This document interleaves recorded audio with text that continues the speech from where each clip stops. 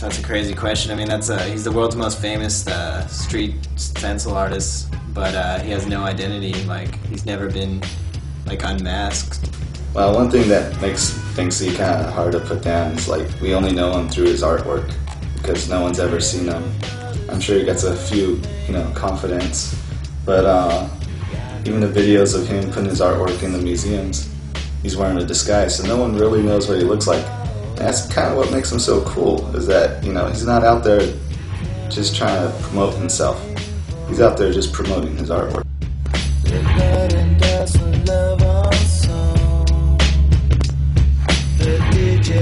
I think he's definitely against corporations. I think he doesn't like the idea that, you have all these corporate billboards and up in your face telling you what to do, what to buy, what to go after. Definitely mocks a lot of corporate America. I mean, like with the Ronald McDonald and Mickey Mouse walking together with the girl who's burning by napalm. He even expresses these feelings in his book, Wall and Peace. The people who truly deface our neighborhoods are the companies that scrawl their giant slogans across buildings and buses, trying to make us feel inadequate unless we buy their stuff. They expect to be able to shout their messages in your face from every available surface, but you're never allowed to answer back. Well, they started the fight, and the wall is the weapon of choice to hit them back.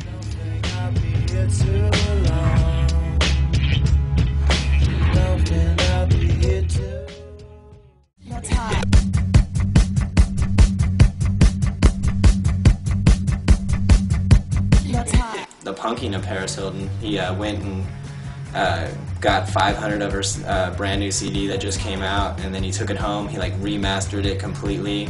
He changed the artwork. He got another artist to do the music for him, and then he re-released it back into the stores, so people who actually could buy the CDs that he made, they were and no one noticed it, and they just went through, and every single copy is sold.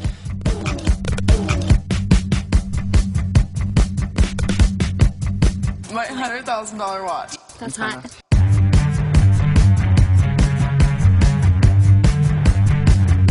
That's hot.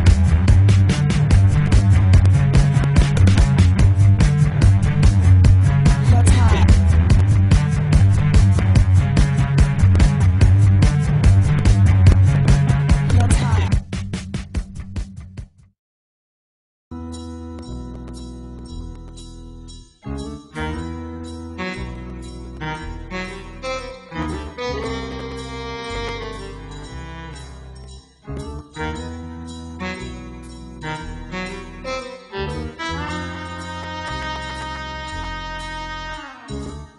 I definitely think he's against our society. I mean, what have they been doing? It's a lot of pretentious work out there. It's more about artists in the art world, selling themselves than their actual artwork. That's what's so great about Banksy. He just totally skips all that. He takes his artwork straight to the people. Let the people decide. He mocks them, he turned Monet's garden, he just put all these incident in there, there's this trash now, and he changed Warhol's Monroe to Kate Moss. He changed Van Gogh's flowers to be so they're welting. I mean, he's just not waiting for anyone's approval, and he's not going to wait for other artists to say oh, that's good, and then everyone's okay, finally, now we'll give you a gallery show, and he's just going to go out and he's just going to put it up without asking.